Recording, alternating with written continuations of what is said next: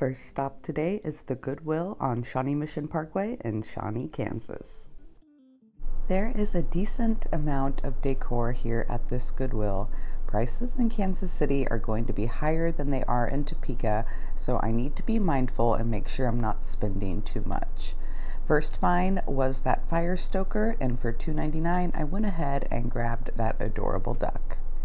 Now at $7.99 I passed on the iron cross. Even though they sell well, this one didn't even have hanging hardware. And these pillars were gorgeous. They were really heavy though. I'm afraid they were easily breakable and like $15 a piece. So we move on, find a bell reasonably for $1.99. This board was $5. I was standing here saying I shouldn't pay that much for it, but in the cart it went. The colors were so unique, I decided I'd probably keep it for myself. This little patinaed sugar dish was adorable, but it was also $5. Too expensive.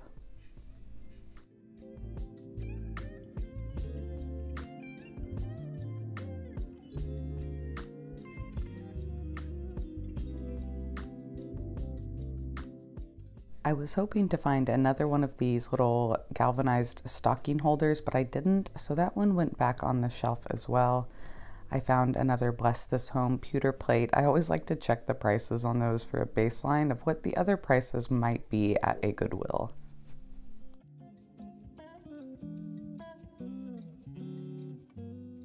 These wooden bowls are great individual sellers for me, but at $5.99 each, no way I could pick them up.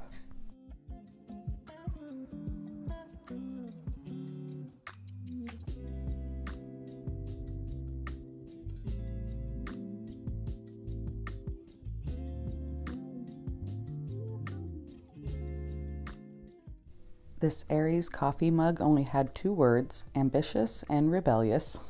They weren't lying, but I left it behind anyway. I'm an Aries, if you didn't know that. This plate was very pretty.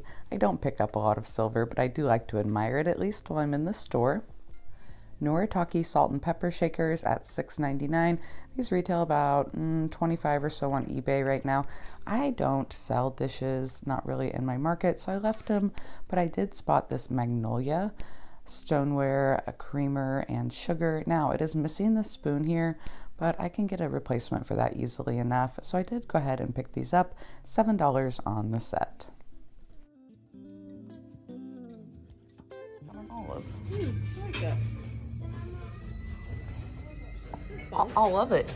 I love it. Well, I've never seen an olive dish like that. I did find this collection online, but it looks slightly different and I'm just not seeing the same shape, so I need to do a little more research. Drop me a comment below if you know anything about the silver dish with the olive leaf on it.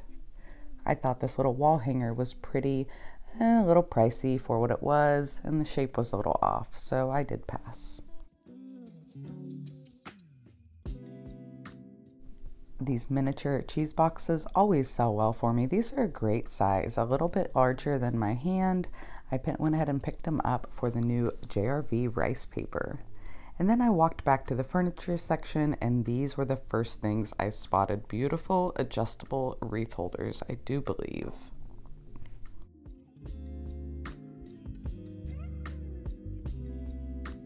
I literally said I was going to stop buying these this morning, but this one has the 2 bunnies. And now we head to City Thrift. They actually had a sale that day, $10 off if you spent $35, which of course I did. Stopping by the little vintage section, first thing I'm spotting is this beautiful black scale. And then I hit the bag wall, my second favorite spot, and spot all of these rolling pins, which I also said I was going to quit buying, but I couldn't help myself.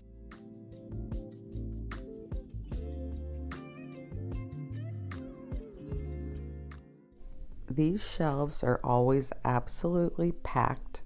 Again, pricing is higher here, so I really have to watch myself or my bill will get out of control. But there are so many items that if you take the time to go through them, you can find things at a reasonable price. There is always plenty to choose from.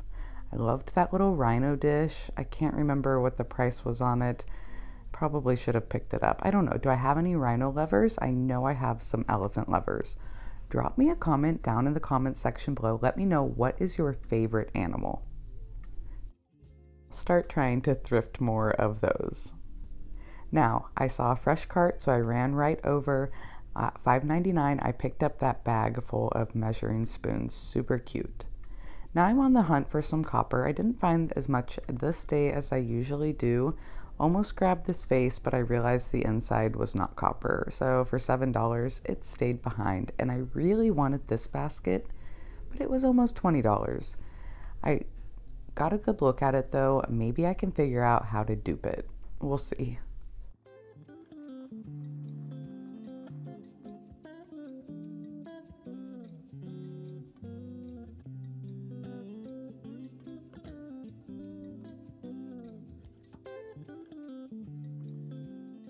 Seen much while I was in the store, but watching the footage back, I wish I would have looked at those beautiful blue peonies and the like mauve roses.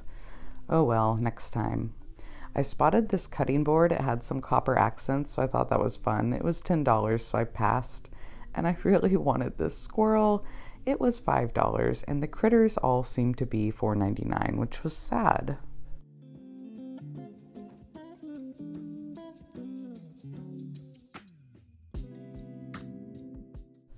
Also decided to pass on the bunt pans. That sage green is like my best seller, but not for $7. I did score on these two candle snuffers. I've never seen the brass and wood combo, and I got 2 for $5.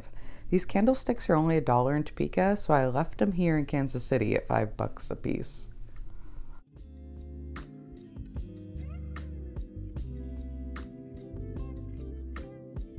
I decided to check out the aisle with all the critters. It was more like people figurines this time, and the trend was $4 to $5 on everything, which is just unfortunate because I can get the same kind of items for around $1 to $2 back here in town.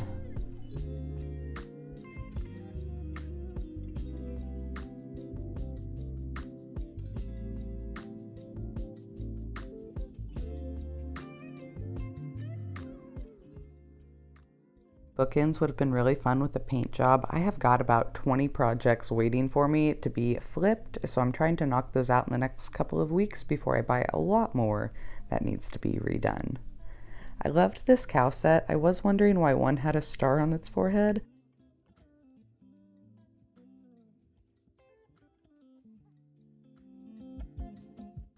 Not a super huge haul from these two stores. I had to be pretty particular with what I was bringing home because of the pricing, but I did find some great farmhouse items for a good price, and I am confident that they will be some good sellers. Now, I will need to do a little more shopping this week. Drop me a comment below. Let me know what else you think I should be on the hunt for. I really do love the things I found. I think I'm going to end up keeping the black scale for my own kitchen and the mail holder for my mail. But other than that, everything else should be up on my haul this Saturday at 10 a.m. Central Standard Time over on my channel, and I will drop a link down below to my most recent thrift finds. Till next time, see y'all later. Bye, friends. Y'all, please don't forget to hit the thumbs up and send this video over to a friend who loves thrifting as well. I am so close to being monetized on this channel, and I appreciate all of your support so much.